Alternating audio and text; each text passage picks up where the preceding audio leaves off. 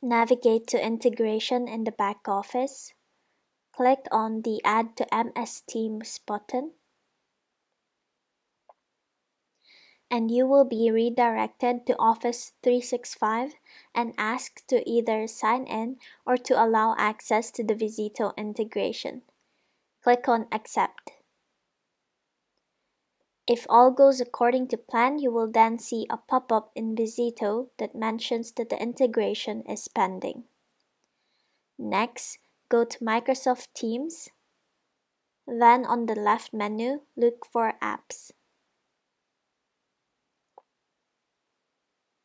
Search for Vizito on the search bar. Click on the Vizito app. Then click on the arrow next to the Add button. Select Add to a Team.